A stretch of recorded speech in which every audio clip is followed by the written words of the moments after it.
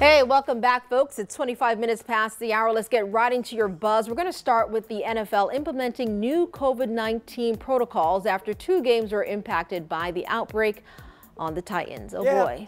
Titans played the Vikings and a couple teams had to shut down. They had games postponed. This change now includes a ban on gatherings outside of the club's facilities, a longer onboarding process for all those free agent tryouts, and limiting the number of tryouts per week as well.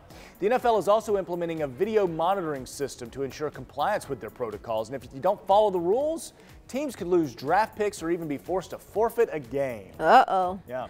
Well, also trending this morning, 2 American scientists were awarded the Nobel Prize in Medicine for the discovery of the hepatitis C virus. They're Americans Harvey Alter and Charles Rice, along with British scientists Michael Houghton. Now, the Nobel Committee said that the trio's work created blood tests and new medicines that have already saved millions of lives.